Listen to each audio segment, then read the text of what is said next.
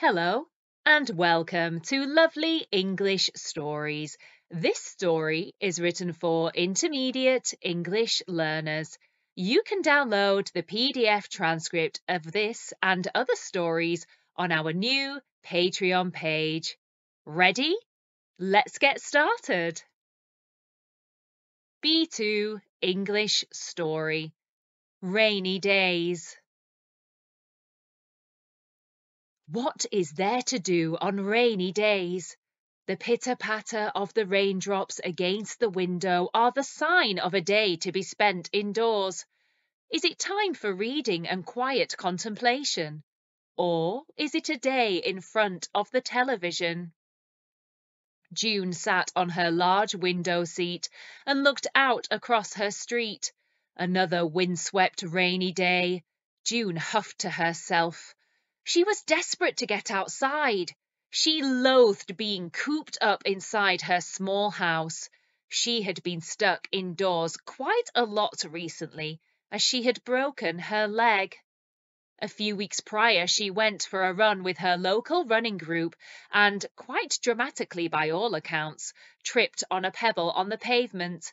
She slipped to the ground and fell in a very awkward position. She heard the crunch of her leg and intuitively knew that something was terribly wrong. Luckily, her running friends were quick to react and they called an ambulance. June tried to keep as still as possible and took deep breaths to keep herself calm, even though the pain in her leg was immense. She had never been so pleased to see an ambulance. The paramedics were brilliant with her. They listened and were kind and gentle as they helped her into the ambulance. Then she was off to the hospital for an X-ray. Her suspicions were correct. A broken leg. They applied a plaster cast and her friend came to pick her up. She was signed off work for 6 weeks. So, for the last 3 weeks, she had been stuck in the house, unable to walk or run anywhere as the cast helped to heal her leg. She dreaded the thought of being so bored for another 3 weeks. But then she kept remembering the saying, "Only boring people get bored." She didn't want to be a boring person. She had tried to keep herself busy by reading and listening to her favorite audiobooks. She'd also finally caught up on all her favorite TV shows. Her friends and family had taken her out and about, but it wasn't the same as being independent and leaving whenever she wanted. She couldn't even go to work as her job as a children's nurse required her to be stood and walking for the majority of her shifts. As much as June didn't like to admit it, she was starting to get rather bored. She knew accidents happened, but she wished this one had happened in the summer so she could at least sit in the garden and enjoy the warmer weather. She knew she had to make some changes. She couldn't mope around the house for another 3 weeks, rainy weather or not. She hobbled over to her table, took out her tablet, and browsed the internet for some creative ideas. She had a drawer full of paints, pencils, and some canvases which she was given as a birthday present the year before. She had attended a few painting classes in the past and really enjoyed it, but work and life had got in the way. Maybe she could pick it up again. She perused social media channels and different platforms to try and get some inspiration. She knew she had to start off small. She didn't want to overwhelm herself. She had a look on YouTube and discovered lots of talented artists. The one that stood out to her the most was a lady who drew beautiful flowers, landscapes, and mystical creatures. June liked the escapism of her work and found her channel to be incredibly relaxing. After watching several of her videos, she decided to make herself a cup of tea, get out her art equipment, and make a start. She had to admit she was rather nervous. She hadn't picked up a paintbrush in a long time. Then again, she had to remember she was doing this for fun and didn't have to put any pressure on herself. She set up her desk and laid some newspaper over it to protect the wood. Then she hobbled to the kitchen and got a pot of water and some kitchen roll. She also put on an old apron. She took inspiration from the artist on YouTube and decided to paint some sunflowers. She had just been gifted some by a friend. She adored sunflowers. Just having a small bunch on her table really lit up her room. She started to draw in pencil an outline sketch of the flowers. Her hand trembled slightly, but she tried not to judge herself too much. Then she started mixing her paints together. She decided to use her new acrylics, and when she painted her first strokes, the paint moved across the canvas like silk. Before she knew it, she was adding details to each of the petals, and she decided to add a brash background to make the orange and yellow of the sunflowers stand out. As she painted, she listened to some relaxing jazz music. Before she knew it, hours had passed. No wonder she felt so thirsty. Her last cup of tea was cold. She had become so mesmerized by painting that the hours had flew by. June also felt much calmer and more relaxed. She didn't know painting could be so much fun. She leant back in her chair and observed her work. Not bad for a beginner. She slowly packed her paints away and gave the paintbrushes a thorough clean. Then she made her way to bed. The next morning, June woke up feeling much cheerier than she had the day before. The rain was still pouring, but June looked at it in a different light. Now she knew it was good for the garden and the plants. She made herself her favorite breakfast of pancakes, bananas, and strawberries. She grabbed her walking sticks and shuffled into her room. The sight of her painting surprised her. As it had dried, the colours had become more vivid. She was quite impressed with herself.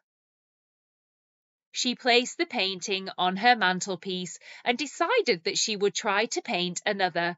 After all, the weather was terrible, and she wasn't expecting any guests until later that evening. She had time to give it another go. Again, she meticulously set up her painting area, got the water for the brushes, and laid out some kitchen roll. She browsed the internet looking for inspiration and landed on a photograph of some stunning red roses. June had never really been a fan of roses. She loved their smell, but preferred bigger, bolder flowers, like sunflowers. Like the day before, she drew out an outline on the canvas and started to mix her colours. Again, she became engrossed in the painting. Each stroke of paint upon the canvas was like a new adventure. She wasn't scared to experiment and kept trying new things. Before she knew it, lunchtime had passed, and it was already 4 p.m. She only realized as it had started to become a little dusky outside.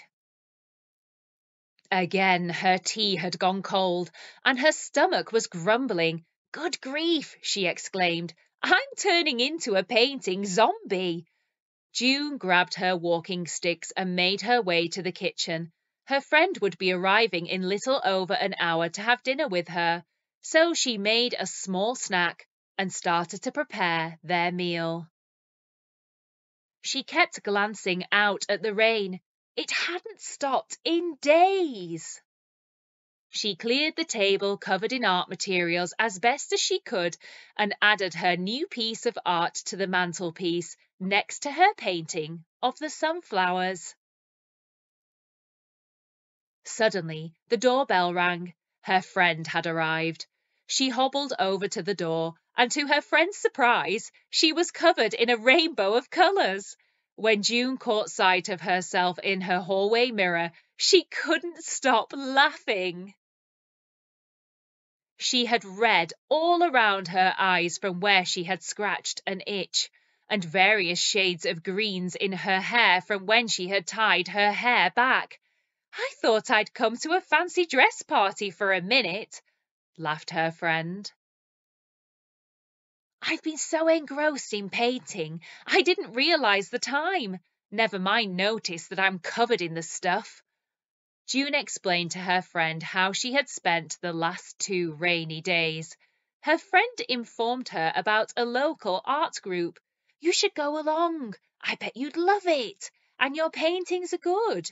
They're so vibrant. They make me smile when I look at them." June didn't feel like her work deserved such praise. After all, she was a complete beginner. She had only tried it a few times. She was by no means Van Gogh. "Look, June, you've got to remember that art is subjective. What one person thinks is terrible, another might think is a masterpiece. And I, for one, think your work is quite magnificent." That night, after a wonderful evening laughing and joking with her lifelong friend, June picked up her tablet again and searched for local art groups. Perhaps when her leg was healed, she could venture out and join one. She found one in particular that tickled her fancy. It would work around her shift patterns as a nurse and was only down the road. Each week, the group had a theme and created art based around that theme, depending on what their chosen medium was. For June, of course, her medium would be paint, but it looked like the people who attended the group knitted, used watercolours, created sculptures with found objects, and used clay. It was quite innovative and seemed to ignite something in June that she didn't know existed. After a few days of boredom and what felt like constant rainy days, June felt like there was light at the end of the tunnel. She had found another side to herself, a creative element that she looked forward to exploring further. Who would have thought that out of a broken leg, June could have found a new creative outlet? What do you like to do on rainy days? Tell us in the comments below. We hope you enjoyed this lovely English story. Thank you for stopping by. And don't forget to like, subscribe, and share. And remember, you can download the PDF transcript as an all-access Patreon on our new Patreon page. See you soon!